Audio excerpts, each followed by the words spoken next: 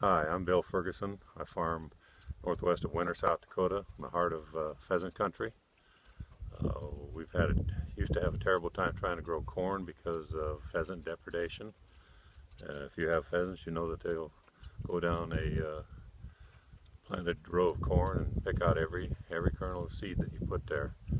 We would often lose all of the corn within 10, 20, 30 rods of our prime pheasant habitat.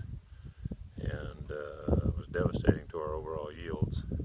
Sometimes lose 500 acres of corn in a given year. We finally learned about avipel, great products. As soon as we started using that, we no longer had any problem with pheasants consuming our seed corn. It's so effective that we don't plant a single acre of corn without avipel.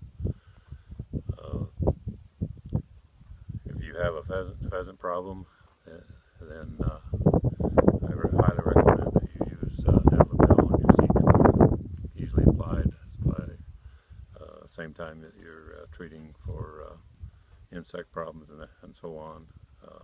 100% recommend it to anyone who wants to grow corn and has pheasant habitat in the vicinity. Good luck.